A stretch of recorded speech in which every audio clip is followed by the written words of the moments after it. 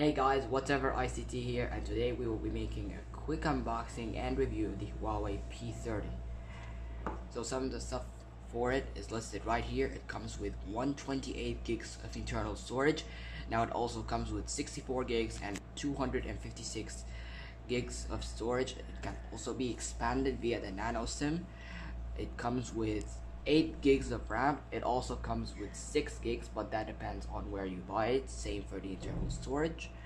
Now here I chose one of the 5 colors, which is the black color. It comes with 5 colors, which are the Amber Sunrise, Breathing Crystal, Pearl White, Aurora Blue, and Black. So let's get right to it. Okay, so here's the device. Just like that.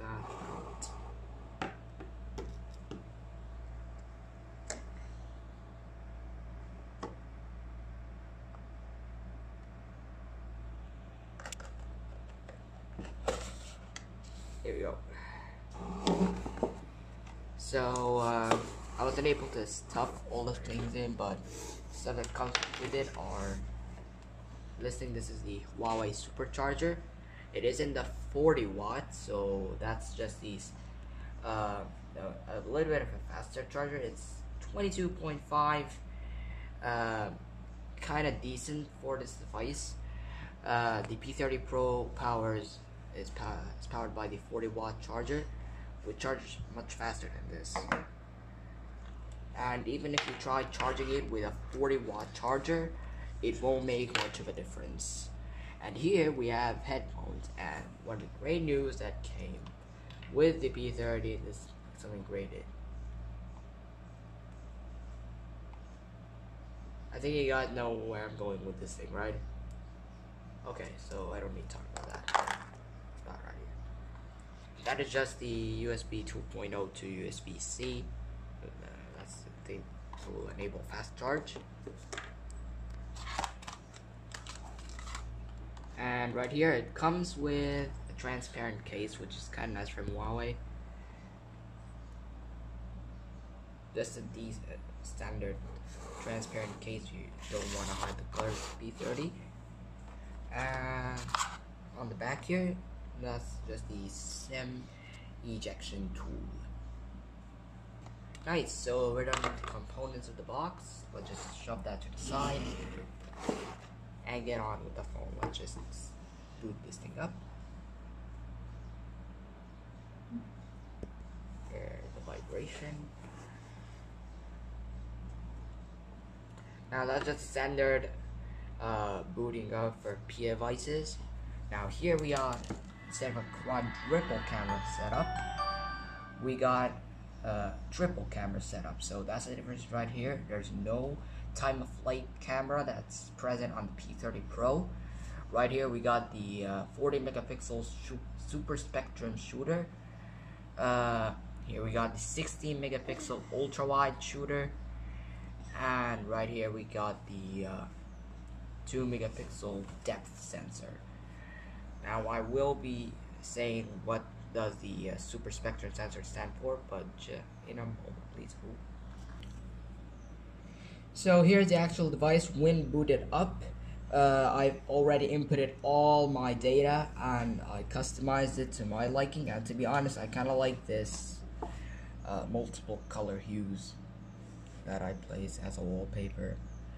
And to be honest, when I open this thing, it kind of reminds me of the iPhone for some reason, because the positioning of this part right here. So I just want to point that out. It also comes with an in-display fingerprint sensor, so that's something great. It's a traditional one. So when we put onto system, phone, right here, this is the device name. I could change that if I want to. That is the model number. I don't think we'll get much use out of that. Build number, oh yeah, it actually powers, this thing is GPU Turbo 2.0. what does that mean in English? It means that when you go into games and such things, it will be much smoother. Oh, much smoother and much better quality. Hopefully higher frame rates. I'm not sure. I didn't test the frame rates part yet. Now it recently got an update which upgraded the EMUI to 9.1, which made a new option for cameras. I will be hopping into that later on. Android version is the Android Pie. It is also powered with the Huawei customized high silicone Kirin 980 chipset, the very same 7.7 nanometer chipset that was used on last year's Huawei Mate 20 series. So now right here it comes with a mono speaker setup.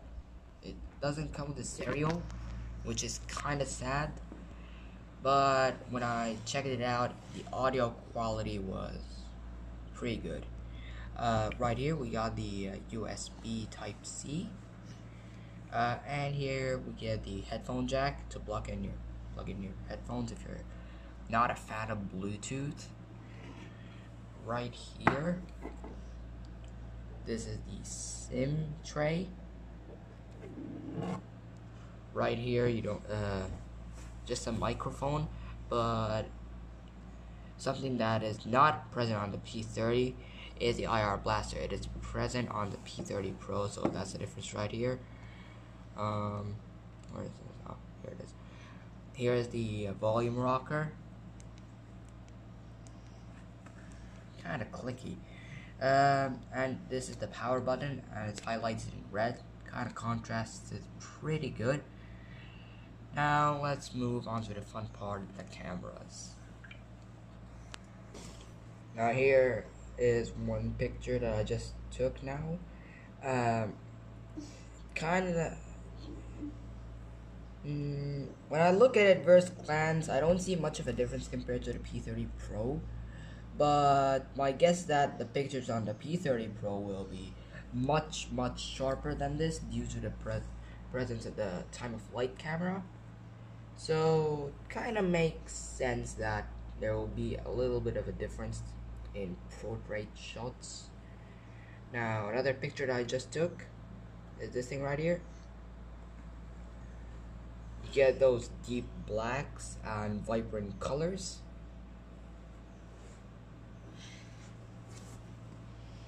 So yeah, I don't see much of a difference when I compare to the P30 Pro. The only difference really will be a little bit of a sharper shot. Other than that, there will be literally no difference whatsoever. So let's hop onto the music and testing that mono speaker.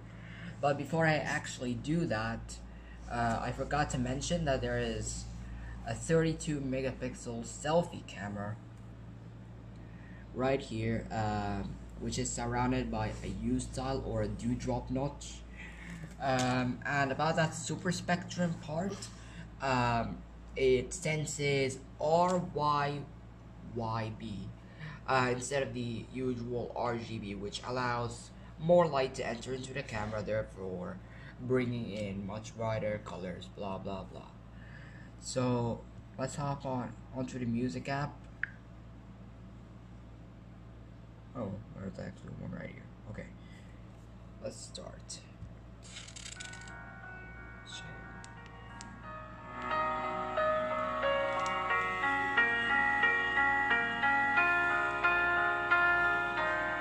You were the shadow to my light. Did you see?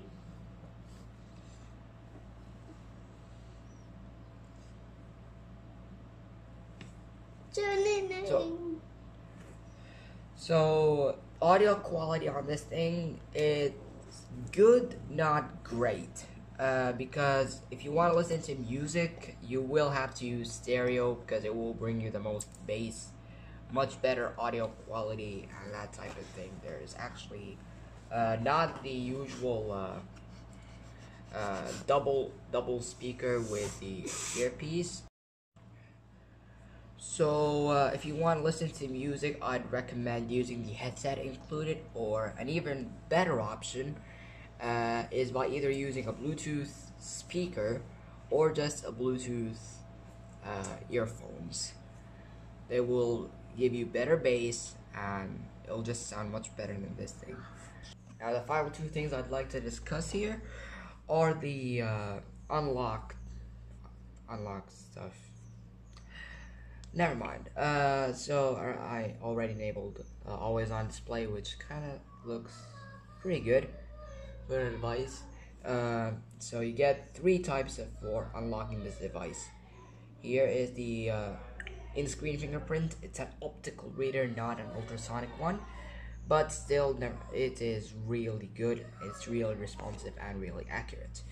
Another thing is the facial recognition, which uses the 32 megapixel selfie camera to recognize your face. Although I do not recommend that, since sometimes the facial recognition does not recognize your face correctly.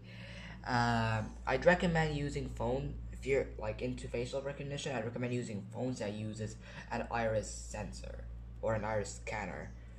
And last thing is this thing, inputting your PIN. So those are the only three types for unlocking your device. Thank you guys for watching this review, and like, share, subscribe, and comment. And if there is anything I missed about this device, please do send it here for the comments. And if you've got any questions about this device, also please go on to the comments. And yeah, we will be seeing you next time with a brand new review.